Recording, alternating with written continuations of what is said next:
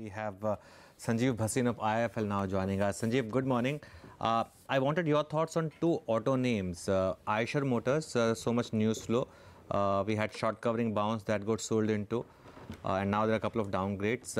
And the stock we were just discussing, Maruti, which ended at the high point yesterday and has seen some buying over the last 2-3 days. Your thoughts on both these names? Yeah, good morning. So, we've been slightly contrarian, and when we got the opportunity below 20,000 on Eicher, last time we used that as a buying opportunity. Consumption, in the consumption theme, auto has been the biggest wealth creators in the last 5 years. And this 1 or 2, 3 quarter hiatus is now getting solved due to the NBFC embroglio, due to the insurance norm and some of the axle norms.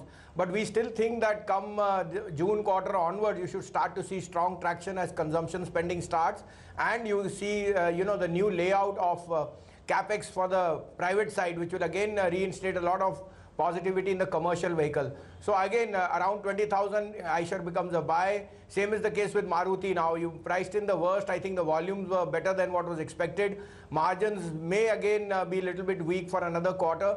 But we are very, very bullish on both these stocks with a longer term view. And in the commercial vehicle, Ashok Leyland is our top pick around that 85 mark. We think electric vehicle, BS4 norms, and the renewed strength in their intermediate commercial vehicle will see a re-rating of stock in the next 2 quarters. Okay, Sanjeev, hi, good morning. Since we are on the subject of autos, I wanted your thoughts on what one should do if one is an Amara Raja Batteries shareholder. Would you be concerned about Johnson Control terminating that agreement, the technological agreement, or do you think it doesn't impact business in the longer run? Yeah. So Sonia, I've not had a full look at the event or the prologue with that. And reasonably, we've been more bullish on Exide, and we think that Exide stands a better chance of outperforming given their more ascent on lithium iron and also their market share gain in the next few quarters. So for us, Amar Raja is an avoid, but we will again go through the new development. I don't think the seizure of brand with Johnson Control will have such a big impact. And I think again, once we rework the work, we think that since the battery market is a duopoly, we think second half will belong to autos, and you should see a strong volume growth. So as a disclosure, Eicher would be Exide would be a buy around this 210. For Amar Raja, we will have to work out the numbers more. Okay. Sanjeev, good morning and good to have you with us. I think after quite some time. Thanks for joining in. What about NBFCs? We've seen enough water flow under the bridge, and it looks like the upcoming policy will also be kinder to the system, either in terms of cost of money or quantity of money. What would you do with NBFCs? Which would be your buy list?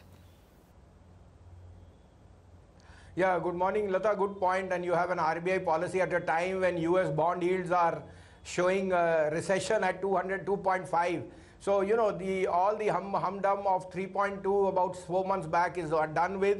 And for us, it's been a very sweet spot given that inflation is lower and our yields are hitting 3-year lows. So I think 25 basis point is done. I think an accommodative policy is on the card. The event would be how this pass-through follows through and how we see NBFCs come back on the table. You've clearly seen shafting of the men from the boys. Bajaj Finance is hitting new highs, so is LIC, so is HDFC. So continue to stay with the larger players. As a contrarian play, we think L&T Finance would be a dark horse. 120 was a very strong buying, very, very strong lucrative price level. We think L&T Finance, given its pedigree, will be an outperformer. LIC Housing, HDFC is what we named, and Bajaj Finance at the top of it. You can add a M&M Finance, which we think again will start to see more traction from second half. The rest would be an avoid unless you are really brave-hearted, because I think for the fundamentals to change, it will take more than 6 months. Okay. What about Reliance Industries, Sanjeev? I know we've discussed this at length before, but this morning, Credit Suisse has initiated coverage on the stock, and they say that Jio's EBITDA is expected to more than double over the next 2 years to about $5 billion. You think it's still worth a buy despite the run-up that Reliance has seen? Well, Sonia, Reliance has been the outperformer on any price, whether on the price front, on the returns front, on the balance sheet front, and Jio is taking it right from the top. You are also headed for one of the biggest social media events in the elections, and I think data coverage is going to be at the all-time highs. It stands to gain maximum. I think pricing is now going to be back surely or slowly. And again, I think, but if we had a buy at 1,000 at 1450 to stick our neck out would be difficult. But again, if you are playing a 2-year story, then 1750 on Reliance should be on the cards. As a contrarian play at 285, 290, we stuck our neck outs on Bharti, which we thought would be the best proxy. As prices stabilize and ARPUs have been, hitting abysmal lows, we still think Bharti is headed for close to 375. It's been a relative outperformer, but we both think Reliance and Jio are going to take the space in the telecom. Okay. Well, more generally, at all-time highs for the Nifty and the Nifty Bank and the Sensex, what are you doing? Are you putting incremental money in the biggies, or are you fishing in mid-caps? And if yes, which ones? So, Lata, I think this rally has been, very, very swift and very, very liquidity driven, in the sense the FIs have bought like there was no tomorrow. And if you have been weathering the storm in the last year, mid-caps have given you a very, very sweet uptick in the last 1.5 months.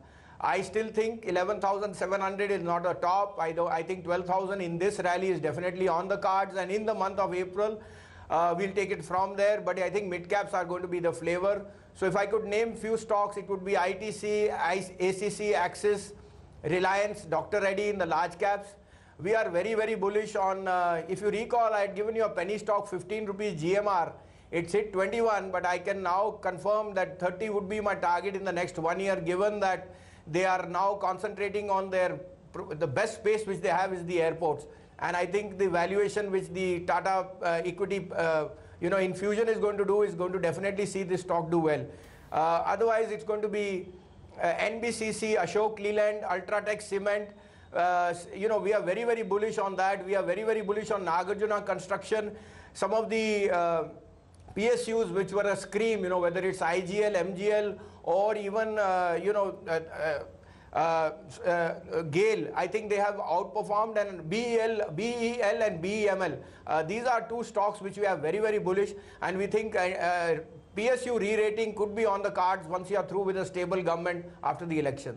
Okay, we have plenty of questions for you, Sanjeev. So we'll continue the discussion on the other side of the break. But for now, it's time for a quick commercial break. We'll come back with the pre-opening rates. Also, A. Prasanna, the Chief Economist of ICICI Securities PD, will talk to us about the pre-policy positioning. Sorry, that's